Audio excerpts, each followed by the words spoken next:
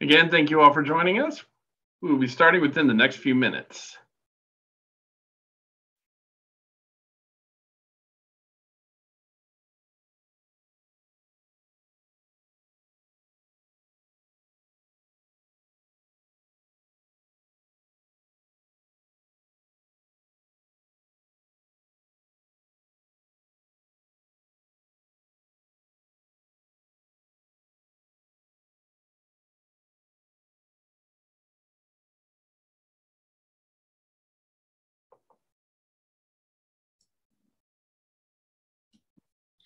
I'll chime in. Michella, if you saw the comment that just came in the chat, Anna, we're so happy to have you tonight.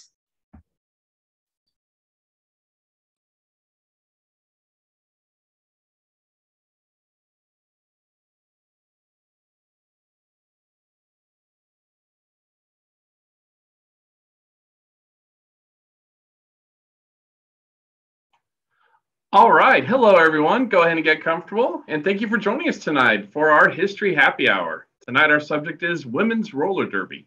My name is John Kennedy, and I am the Specialist of Education and Engagement at the Indiana Historical Society.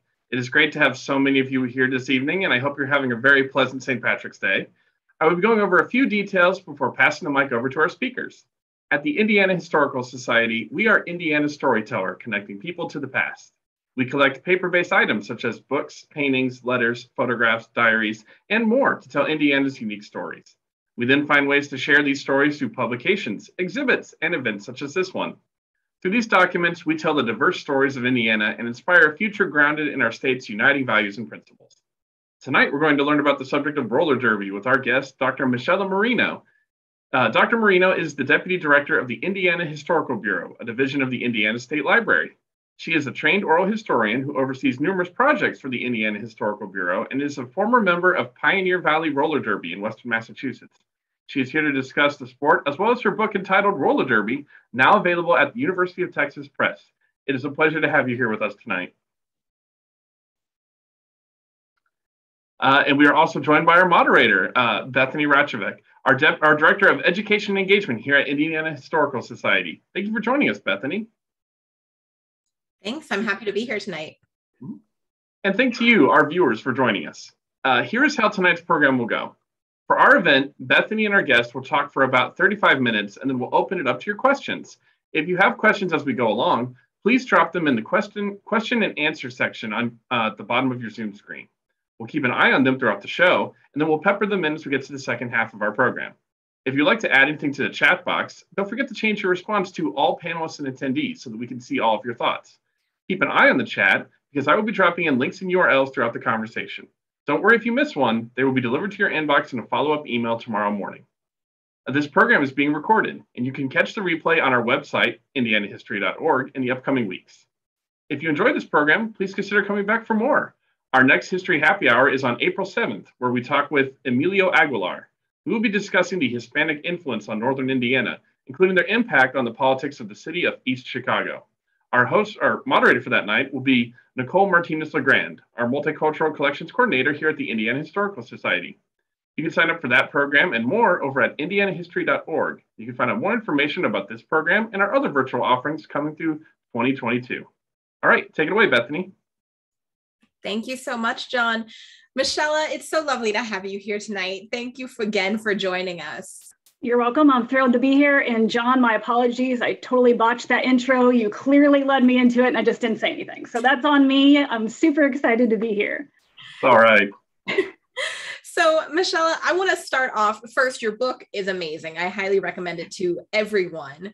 I learned so much from it. And so I'm glad that we're able to talk about it more tonight. So the first question I had as I was reading through the book was about you.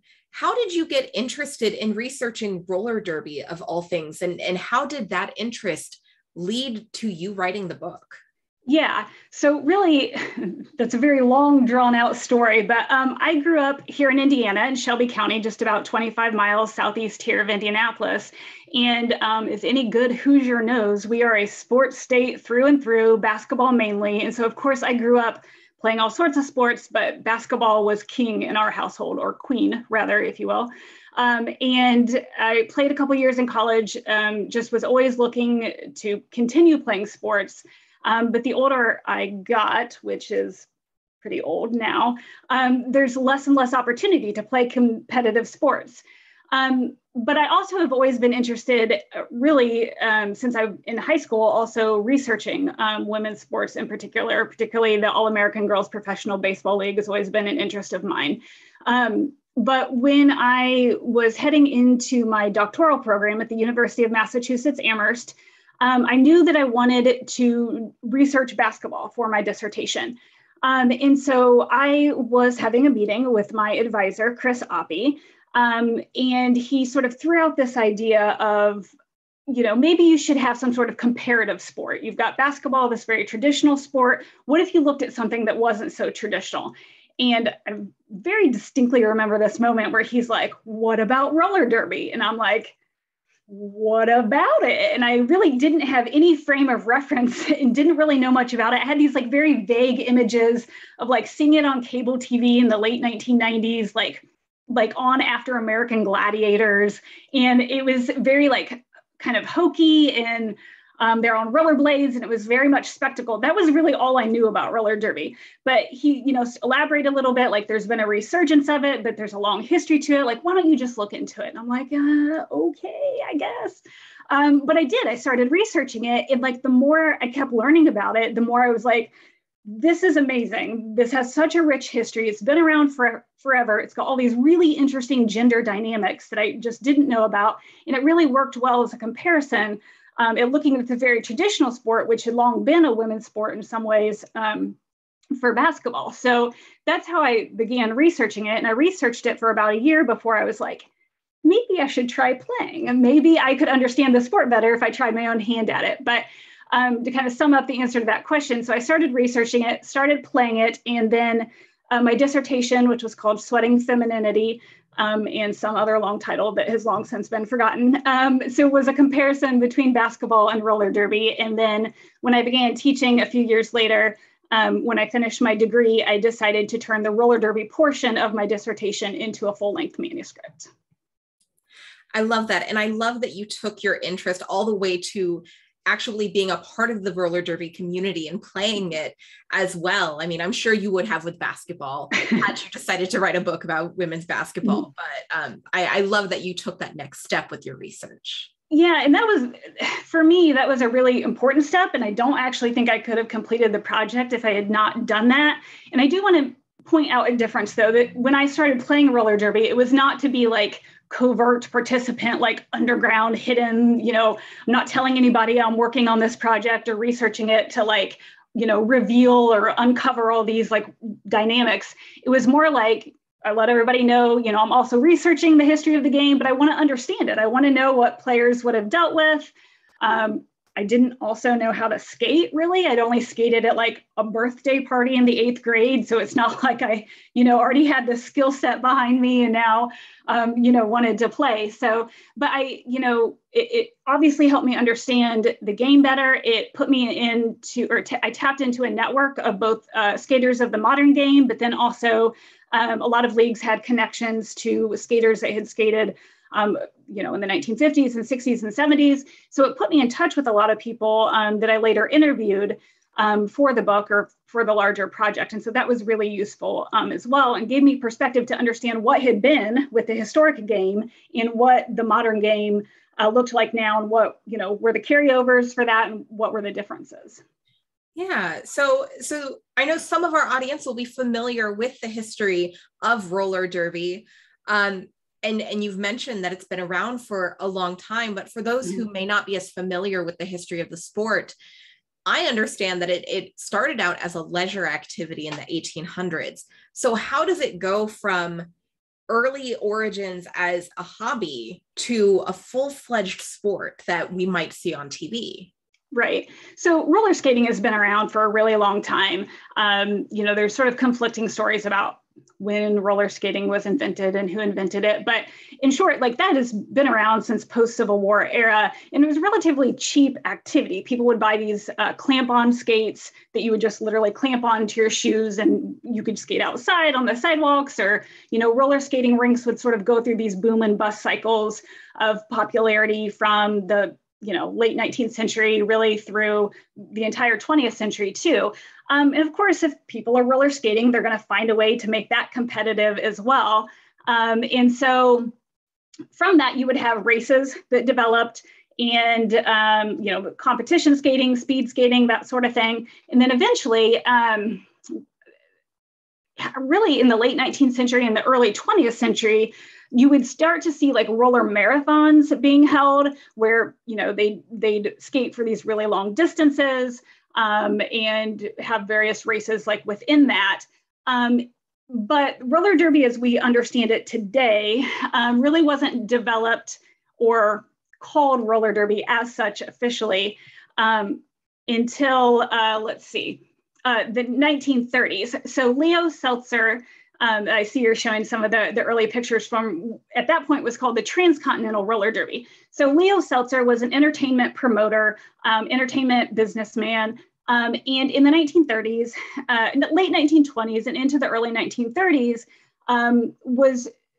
he had put on a series of like walkathons, dance-a-thons, these type of like cheap entertainment events that you know, anyone could go to, anyone could participate in, and had some success with them, but was like, people aren't going to keep coming back to see this.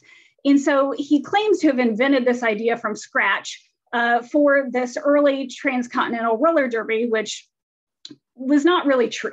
There had been plenty of roller derbies in the past couple of decades, but what he does, which is brilliant, is he trademarks the name roller derby. So nobody else can ever hold another one and call it as such. So he doesn't really invent the sport from scratch. It was just sort of a conglomeration of a bunch of different activities that had been going on for decades. But where he really, I guess, plays a major role, one is trademarking the name, good move. But two, in 1937, after a couple years of what was essentially a roller marathon, and I'll explain what that means in just a second, they have contact. And so it evolves into a team sport where like hitting is allowed. There's a point scoring system, and that evolves into sort of the modern game that we understand and know today. But the first couple years when the sport started, it was, again, Transcontinental Roller Derby. And the way it was set up was there would be pairs of skaters, a male and a female. They'd be on the same team, and they would skate for a month straight. So the point was, to skate, essentially, it was somewhere between 3,000 and 4,000 miles, and there would be a lit map behind the track, and they would sort of track progress of the pairs skating from, say, like New York or Chicago to a point in California. And so the first couple to complete that 3,000, 3,500, 4,000 mile trek won the roller derby. So again, it started as this roller marathon and then evolves from that into the more modern game. So you mentioned this contact element of the sport that also was there. Was it kind of like a chicken and egg situation? I mean, did the sport evolve to be contact and the audience loved that and helped it grow, or did the audience kind of encourage that of the players? It kind of depends on who you ask with that too, of course, right? But Seltzer liked to sometimes sort of create this sort of origin story of roller derby. And this is where he claims that he and Damon Runyon, who was a famous playwright in the 20th century of Dies and Dolls fame, that they are watching a roller derby, a transcontinental roller derby, and in Coral Gables, Florida, and I think it was late 1937 or early 1938. And essentially, some of the skaters start jostling on the track, and the fans like go wild, but the referees stop it. And Damon, Runyon, and Seltzer are just like, we should like explore this. Like, obviously this was great. Everyone's getting riled up. And so apparently they go to dinner and like write out the new rules of this game, right? In reality, I think there had always been a little bit of that. And yes, they understood that that was drawing in crowds. And really, probably Seltzer's like, how long can I do the roller marathon? Like, is this going to last forever? Kind of like the walkathons and stuff. So it's sort of this natural evolution of gauging what the crowd wanted and what the skaters wanted to do and sort of evolve into this more competitive sport. So I don't know if I can say definitively one way or the other, but they absolutely were mutually influential because if you look at some of the interviews with like early skaters, they'll be like, yes, it was a sport. And yes, I wanted to win and I played hard, but they would throw theatrics in there to get the crowd riled up. It was still a business organization that had to make money and you got to put butts in the seats, essentially. So, those things definitely played off of each other. Yeah. And Seltzer, like a true business owner and entrepreneur trying to get people in, I mean, smart guy to capitalize on what was selling at the time. For sure. And he always really struggled with his sort of vision of the sport because he really did want it to be a true sport. And there's lots of quotes for him where he would say like, no, this is legitimate. We are not staging anything. We're not rigging this. I want it to be a true sport. But then he would also say, well, I'm not the AAU. I'm not the NCAA or whatever it was. And I can sort of change things on a whim. I can sort of do whatever I want with it. And he wanted it to be taken seriously. And sort of treated like, again, other official sporting organizations, but he was always a small organization and it wasn't something that people are just playing at school. There's not a high school roller derby team. So he always had to find a way to bring people in and to get crowds in. So a lot of times that would sort of force the organization, for better or worse, to sort of walk that tight line or skate that thin line of being entertainment and spectacle or being true sport. And I'm sure we'll get more into that here as we go. Yeah. So the picture that John just had up about the Miss America kind of pageantry there, was that one of the things that Seltzer also brought in as a way to continue trying to reinvent and keep people in?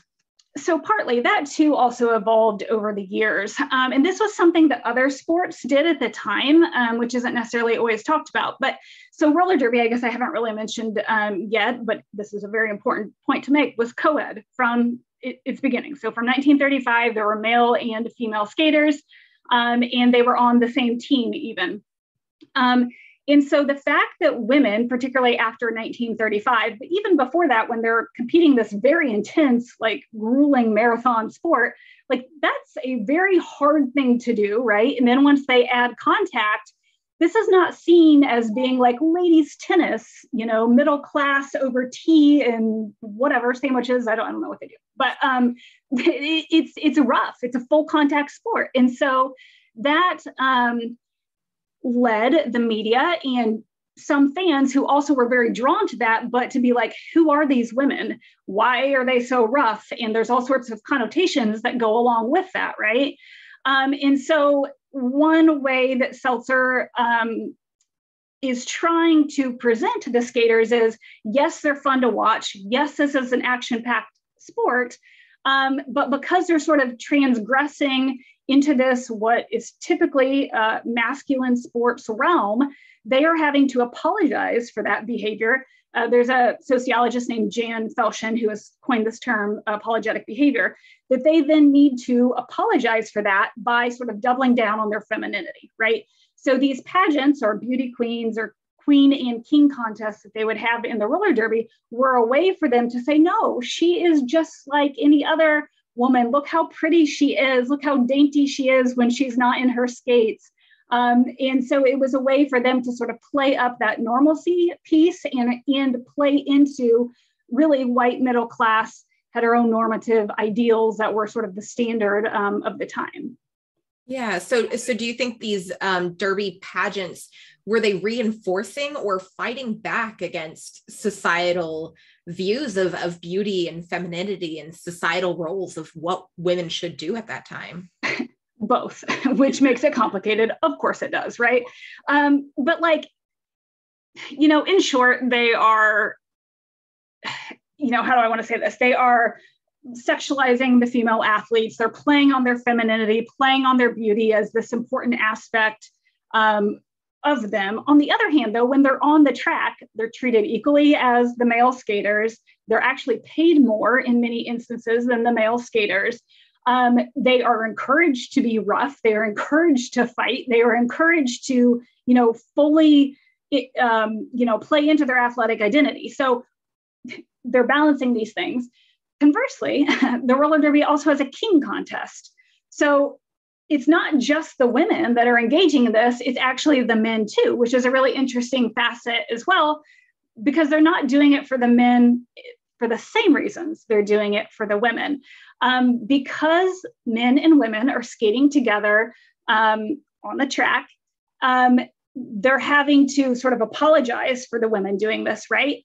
But they're having to build up the man who is being sort of feminized because he's skating with women. So it's a little bit more complicated than that to unpack. But in short, they're both engaging in these patterns or in these pageants or king and queen contests, but for different reasons.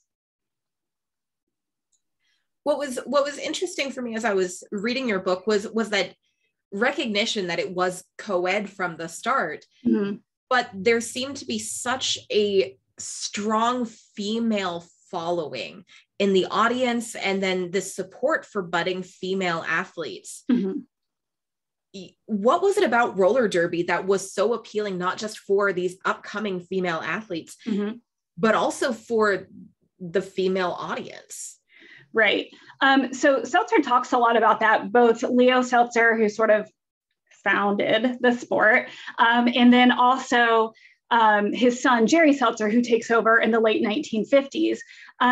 But on one hand, Leo Seltzer consciously recognizes that the female market is not being tapped properly for sporting events, and that they can relate to roller derby in ways that they can't, say, a football game. Women aren't playing football. They're not allowed. They've never done it in school. So, I might go to a football game, but I'm not going to relate to the players in the same way, whereas the average woman can with roller derby, because one, it's something that really anybody can pick up and then play. It's not like you had to, again, have played all through school and then gone to college to be a roller derby star, right? They're just picking up people from local rinks and then training them to do this sport. So, and it's not one ideal body type historically, and then even in the modern game too, that succeeds at roller derby. The first real gate attraction is a 40-year-old diabetic woman named Ma Bogash, who brings her son with her to join the roller derby. So it's this appeals to everybody, right? So he consciously sells tickets in markets to female fans to bring them in.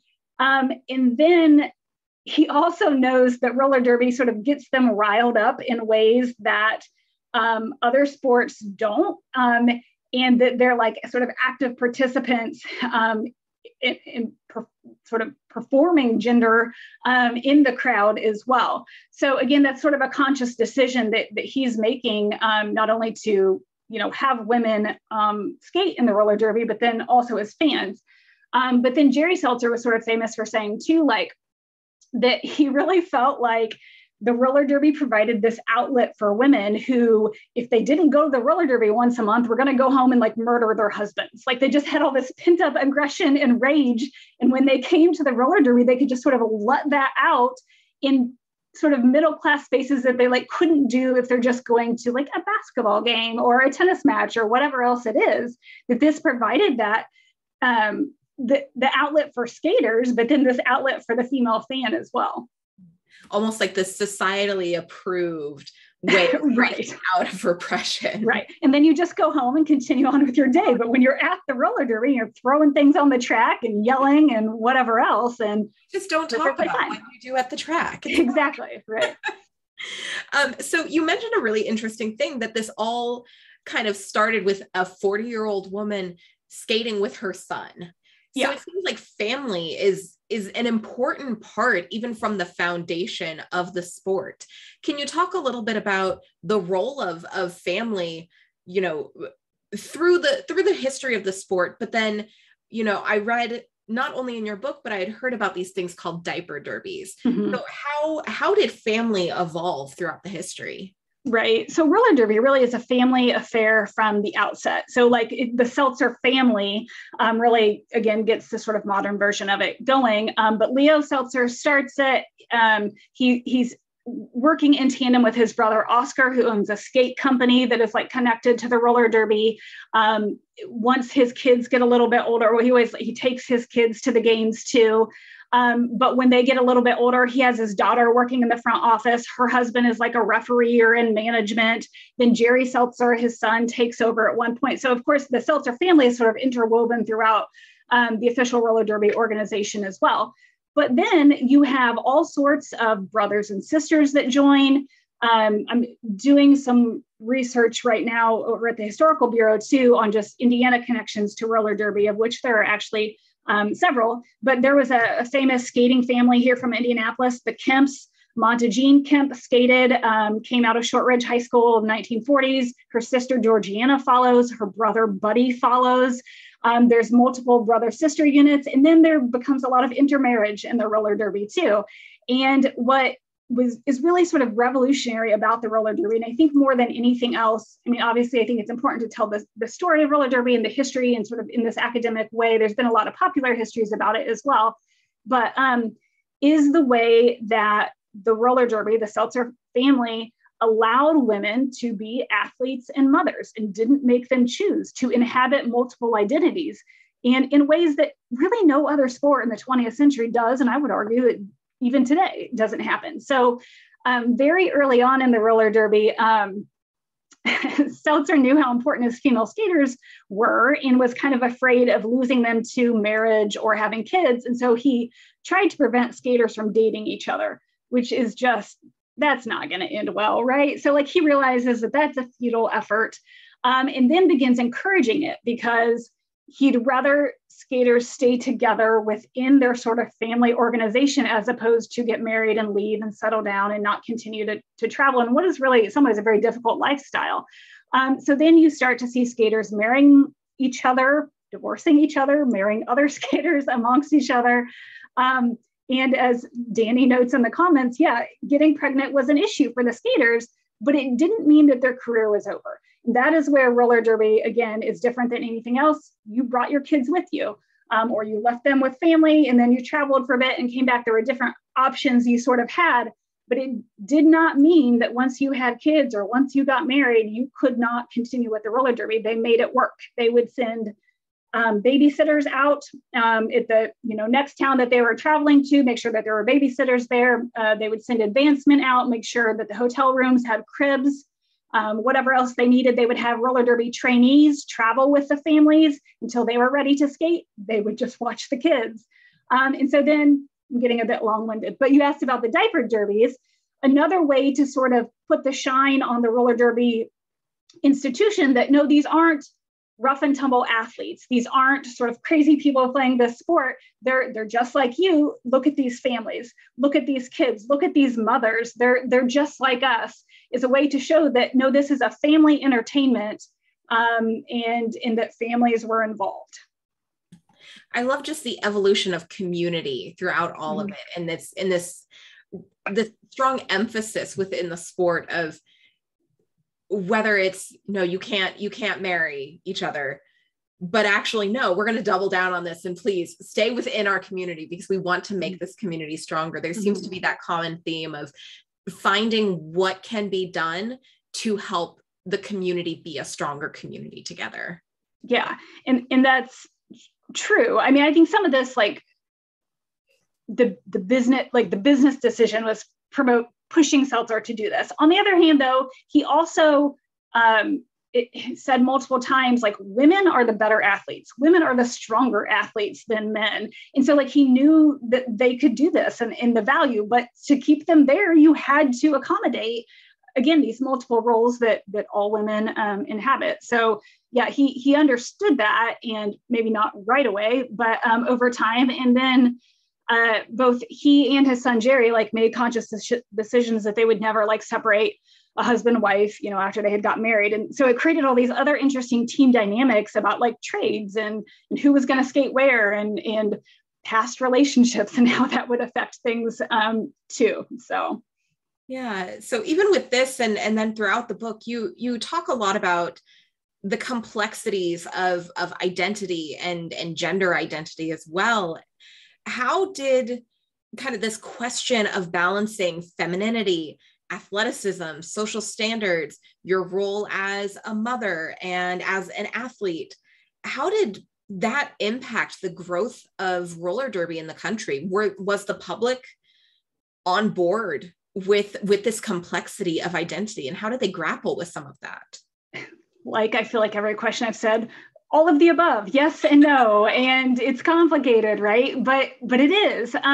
So like on one hand, again, the roller derby made it work, embraced women's multiple identities. And I think that endeared it to a large segment of the population who saw that and respected it and just loved watching women skate or the roller derby itself, right? On the other hand, it really made a lot of like diehard traditional sports fans, as well as the mainstream sports media, question like, what is this? Women are skating, they're bringing their kids with them.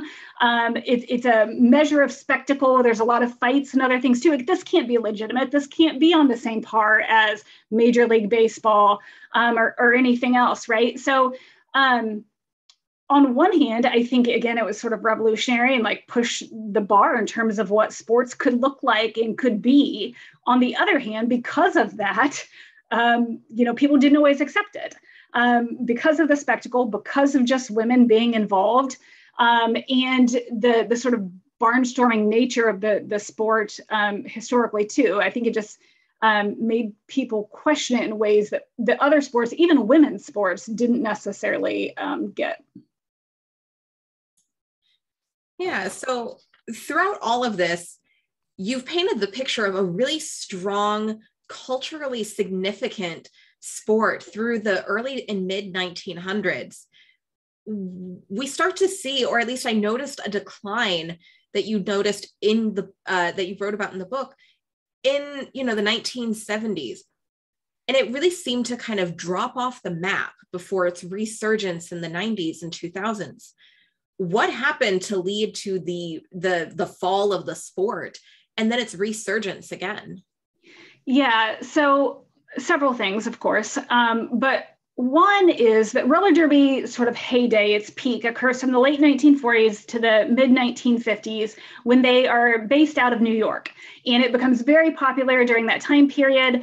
Leo Seltzer has a TV contract where essentially roller derby is on TV every day for like 3 years straight. There's no off season. They don't take any breaks. And it becomes very popular, and that's sort of the golden era of the sport, right? But essentially what they do is oversaturate the market. People get sort of tired of it, and they lose their contract and can't find another one. And so there's sort of a couple year lull there where they're not sure what to do or how they're going to continue on. And so they actually shift over to the West Coast and then pick back up again in sort of the mid to late 1950s. Out of San Francisco becomes the hub, or the Bay Area there. And what happens then is Leo Seltzer gets out of the sport and his son Jerry takes over. And Jerry recognizes that we can't do the same thing that we have done in the past. And he makes several really important changes. One is he makes a portable track. So they can, and it's smaller now. So they can set up in like smaller arenas and move from city to city. He also makes a couple other important changes related to TV syndication. The way we're now watching TV changes. And so what he would do was send out tapes of roller derby games that had already been recorded. And he would, and it didn't really matter because roller derby, it didn't play like a traditional season like other sports. And it really didn't matter who won per se. It was about watching the game and enjoying it and having fun. And so he would just send out these tapes. And again, it doesn't matter who wins. It doesn't matter what order you show them or play them, to sort of to gauge interest in the sport in any particular area. And if so many fans would write back about, oh, we loved watching the roller derby, they would then go play in that location. So he sort of changes the model of how they travel around and what they do. And he has some success with that for really about a decade. And then several things happen at the same time. One is in the early 1970s, there's the gas oil crisis. And roller derby is an institution that moves around and travels all the time. So that is problematic just in terms of cost, right, for what is a business organization. And a lot of the places that they would play, their cost would go up. And so they couldn't afford to have like so many events at their stadiums, essentially. So that caused a problem.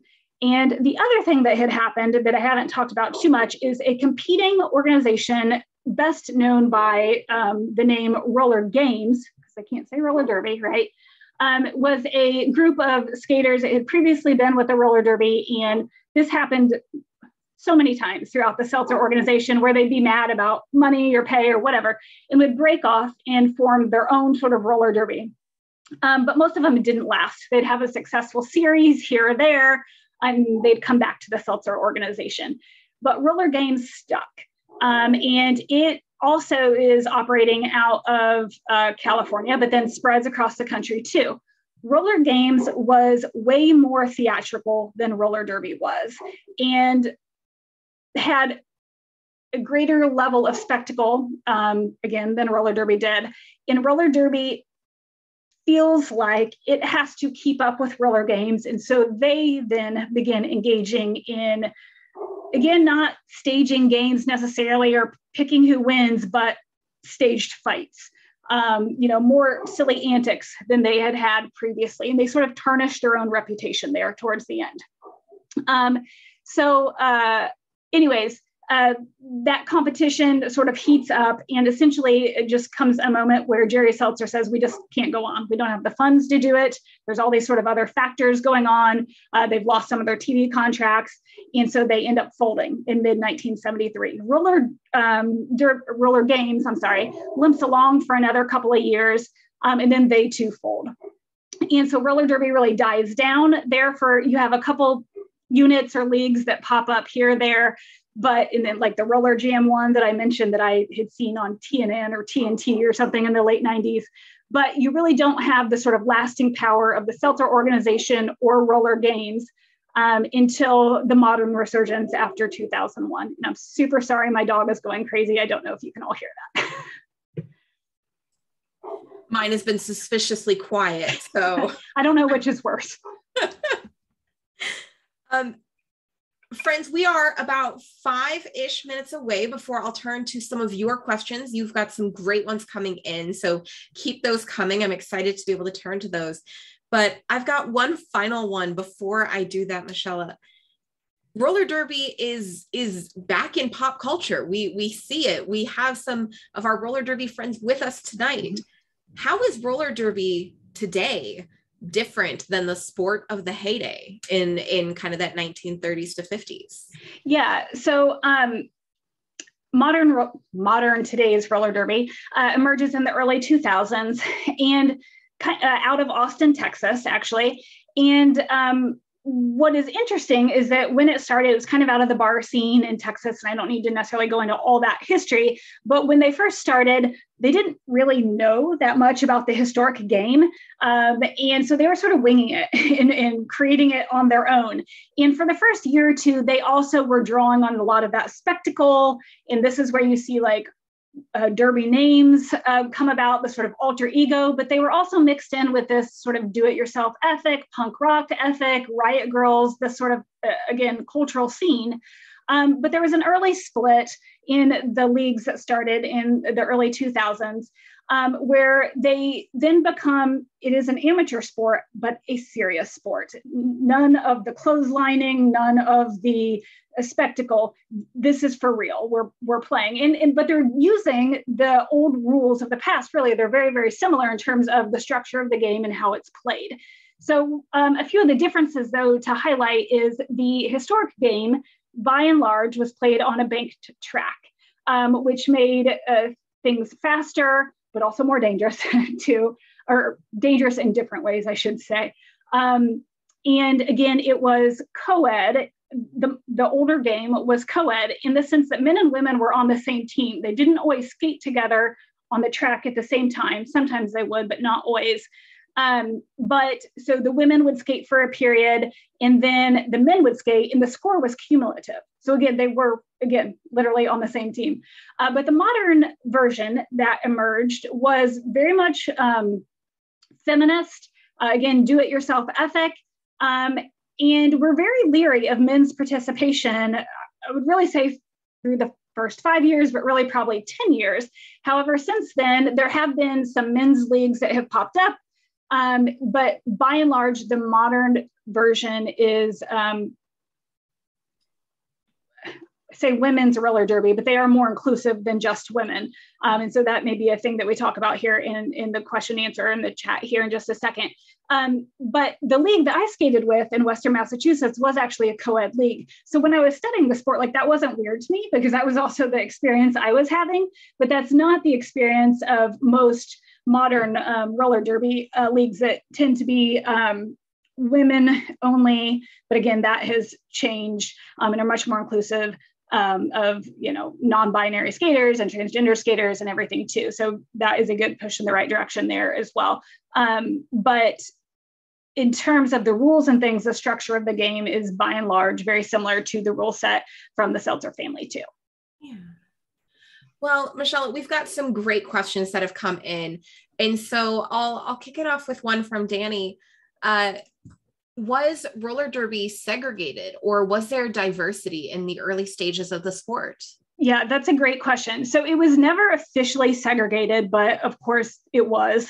But the Seltzer family actually was pretty inclusive generally of who was in the roller derby. And like they didn't officially bar African Americans or other groups of people, but again, there were not any right way in the early sport. However, it did integrate earlier than most of the mainstream sports, not as early as say Major League Baseball. But the first Black skater was a guy by the name of Maurice Plumer, who I believe joined in 1953. He is often left out of the record because he didn't develop into a star skater. But within a year or two, several other Black skaters joined. And you do see this in the Black newspapers too, that they were very glad that more Black people were being included within the roller derby. And there are several sort of like really important moments within the roller derby where they were skating in the South and the Black skaters were discriminated against and they like refused to go into, the auditoriums or stay in particular hotels. So they were very welcoming of Black skaters. In the early 1950s, a lot of the Black skaters themselves would talk about that they didn't feel discriminated against and they felt supported within the roller derby family. So I, again, feel like they're more progressive than most sports, but not to say that things were perfect because they certainly were not. I also will say that roller derby was way more inclusive of LGBTQ skaters decades before other sports were. They had a sort of don't ask, don't tell policy, which of course is problematic in itself. But there were lots of gay, female and male skaters that skated very early on and were open internally amongst the skaters themselves. It was not something the roller derby marketed per se, but like Sugar Ray Robinson, the famous boxer, his son skated, Ronnie Robinson, who was openly gay. And so there's a lot of stories like that where internally they know that and there's no issues there at all. But externally, again, it wasn't something that the roller derby marketed because they're trying to, again, sort of paint themselves in this particular way. So that's great. So you've mentioned not only yourself watching roller derby on TV. We've got a question from Anna about the history of roller derby being broadcast versus having it in person with spectators, particularly with the transcontinental era, but I'll broaden that. Has roller derby always been broadcast or how did they do that when it was a marathon for a month? Yeah, so it wasn't, the first broadcast of roller derby doesn't take place until 1949 at the Polo Grounds in New York. And that's what sort of sparks this idea of like, they're sort of on the cutting edge of television and how the sport could be broadcast. And that's where a few months later, they get, I can't remember if it's a CBS or an ABC contract. It's in the book. You'll have to look it up. But where they get that 3-year contract. And so they would play in one location and that would be broadcast out. But after that, when they go in the 1950s, shift over to the West Coast, then they shift over to this different model where they're taping games, sending them out, and they're not broadcasting it live. It was in syndication, and again, the tapes would be sent out. So when it was in the early transcontinental days and they're really hunkering down in places, it was more about newspaper coverage and people seeing it live. They would also do radio programming where they would the broadcast from the arena or wherever it is they're playing to try to get the crowd in. But it was more about the gate tickets, the receipts. That's how they're making their money, not from the TV. And that, again, changes in the 1940s and 50s. And then again in the 1960s with the invention of videotape, essentially. Yeah. And do we see it still broadcast today? I don't have cable anymore. And so watch it. Who does? But yeah, so no, not in the same sense. So there are streaming channels for roller derby, and occasionally you'll see ESPN pick it up.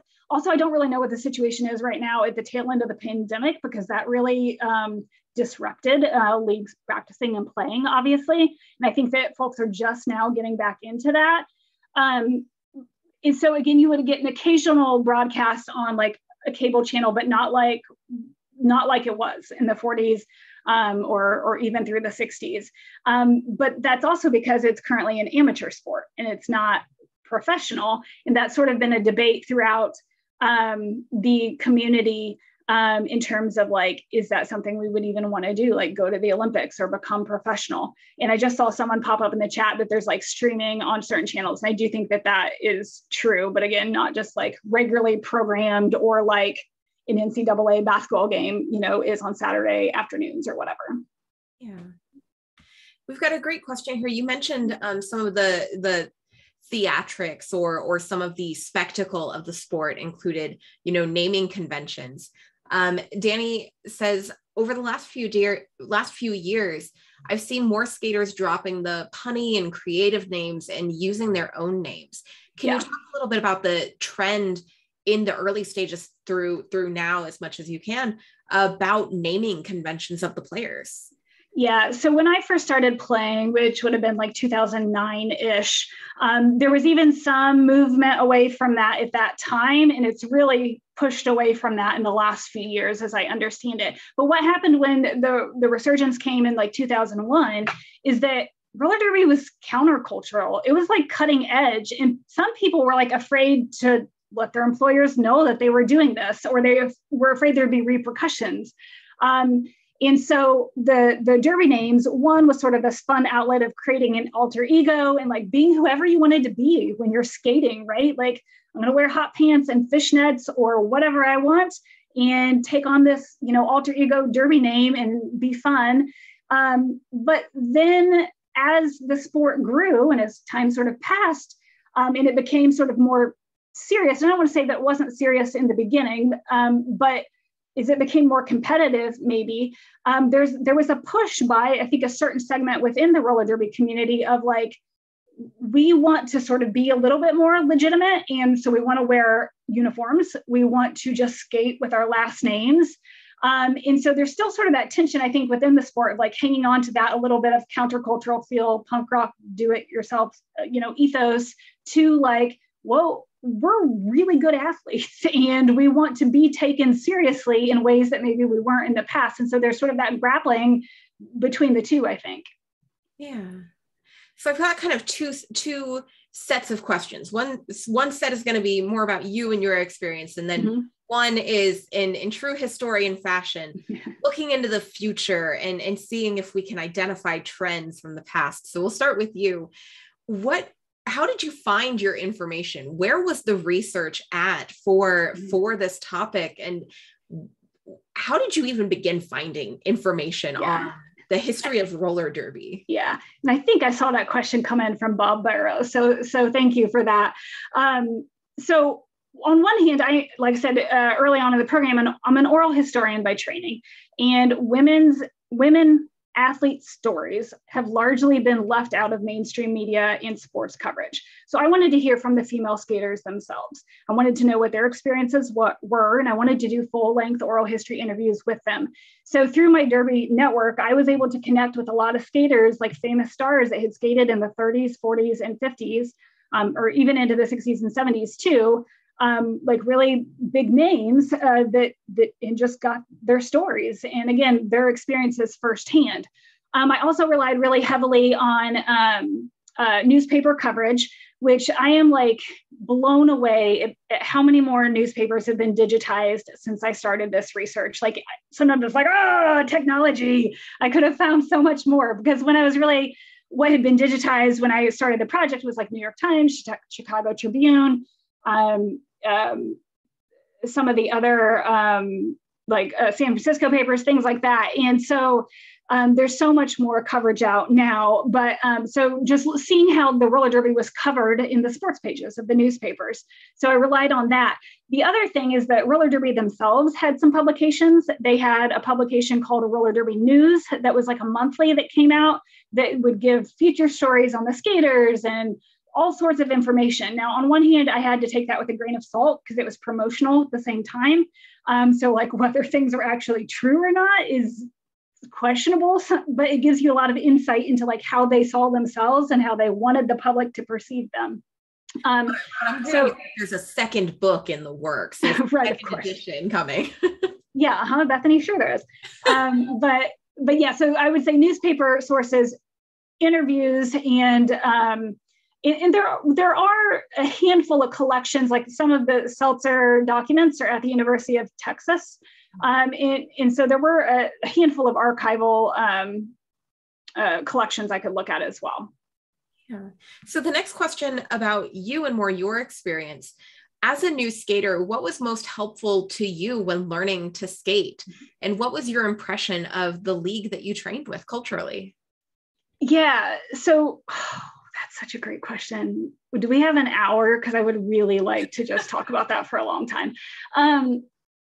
So, I mean, I didn't know how to skate when I joined, and I am a lifelong athlete. And what was fascinating to me, though, is like those skills didn't translate. Like it didn't matter that I had played college basketball or had done these other things. Like you put 8 wheels on your feet, like that just doesn't go well. Like I didn't have any background in skating. So what I really did love about my league, though, was they trained you. You did not have to show up and try out, because some of the more premier leagues, at that time, there were already levels of like who was in, top level WFTDA and the Women's Flat Track Derby Association and others. And mine was sort of a middling league where they took on novice skaters that had never skated and trained. And then eventually you were put on teams and went in. And so I had personal coaches that would help me through so I could work my way up to be on a team.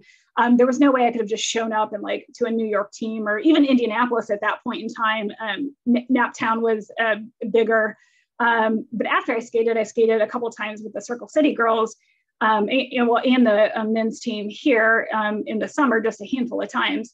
But so they taught me to do that. So I really needed that. Like I needed it, and that helped me learn the ins and outs of the historic sport too, like from the scratch, because I, was starting from scratch as well. I feel like there was a second part to that question. What was the culture of your league like? Yeah, so it was interesting because it was a co-ed league, and I had never like played with men before, but they were very open and accepting and inclusive.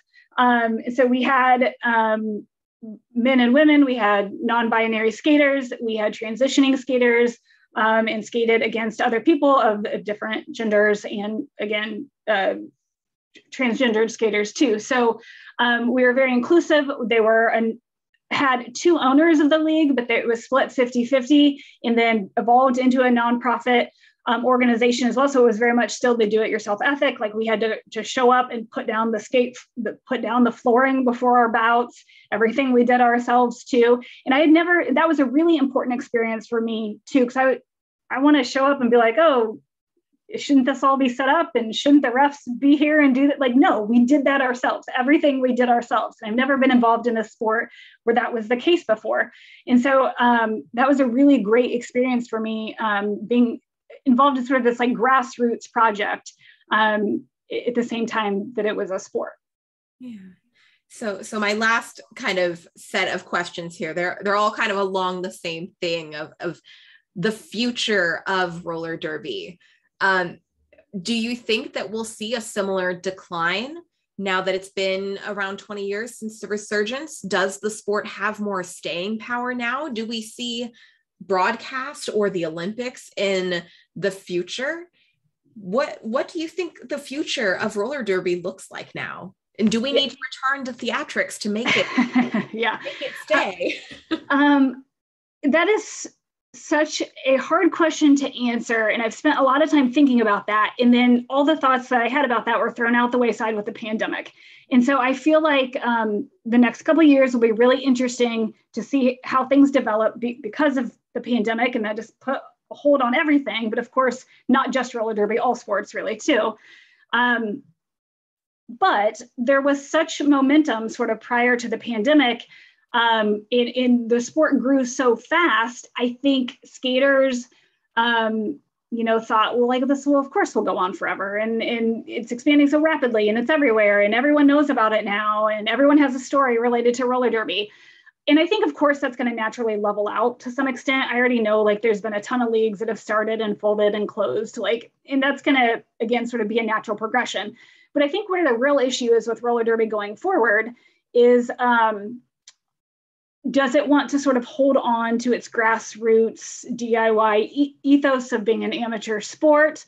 Or does it want to sort of professionalize? Does it want to join the Olympics? Does it want to have a balance between the two? And at least before the pandemic, there was a great split amongst leagues and skaters themselves just of what the future would hold and the dangers that would bring.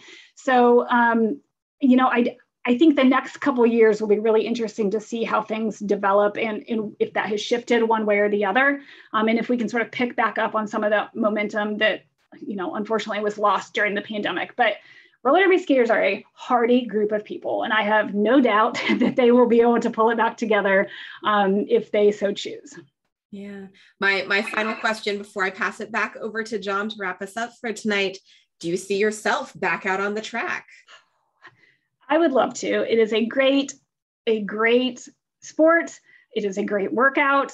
But I am definitely 40 years old now, which I've only been that for 2 weeks and I'm struggling with that a little bit. And have a bum diabetic woman. I think you can do it. I know, and have a bum knee from roller derby, but I am an athlete at heart. And as soon as we get off here, I'm going to go play basketball. And I think that roller derby could very much be in my future again. You've got a lot of great support in the chat. And of course, Anna, I can't believe we forgot. What was your derby name? I am very classy, obviously. My roller derby name was Coors Lightning.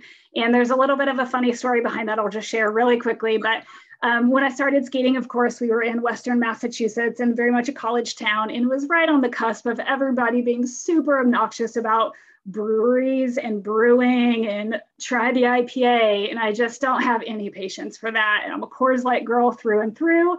And so that is where my name came from. I love that. That is such a great story to end on. Michella, this has been wonderful. Thank you so much. I mean, I learned so much through the book, but I feel like I've learned even more just through this conversation and other conversations we've had. If you haven't purchased the book yet, please go purchase it. You will not regret this purchase. And stay tuned. Maybe we'll have Michella back. You've got several calls for just a happy hour on your roller derby experience alone. So, well, I'm in. Thank you so much for having me. And thank you all for attending. I really, really appreciate it. Of course. John, the floor is back to you. All right, that was such an amazing program. It's funny how you can just read the book and just do a lot of research, but really just hearing from just our guests about how wonderful the program is and how it changed over the years. I'd like to thank our moderator, Bethany. Thank you for handling all of the questions tonight. And I would like to thank you, Dr. Michella Marino. If you'd like to learn more about roller derby, check out her book called Roller Derby, History of an American Sport, from University of Texas Press. I know we peppered the link in throughout the chat box tonight, but we don't worry, we'll also be sending out in a follow-up email tomorrow morning. And if you enjoyed this program, I hope you consider coming back for more. As I mentioned at the top of the program, our next History Happy Hour is on April 7th, where we will talk with Emiliano Aguilar on Hispanic influence on Northern Indiana. We've also got some other great events coming up from the Indiana Historical Society. You can learn more about these at www.indianahistory.org/visit/calendar. We'll post this conversation to the IHS YouTube channel and to our website in the upcoming weeks. In the meantime, if you'd like to visit any of our previous free programs, you can check them out at the History Happy Hour playlist on YouTube or at the link in the chat. And that link, which I will put over right now.